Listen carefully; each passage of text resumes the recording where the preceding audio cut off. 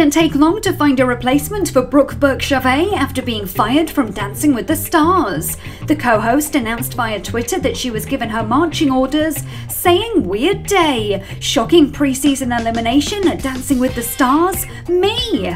Well, apparently, ABC didn't wait around finding her replacement, as Us Weekly reports Erin Andrews is now to star as Tom Bergeron's co-host, stating, "The paperwork is being finalised, but it's happening." 35-year-old Fox Sports reporter Erin was a contestant on the show, finishing up third in season 10, but now will be replacing Brooke, who said in a statement to E!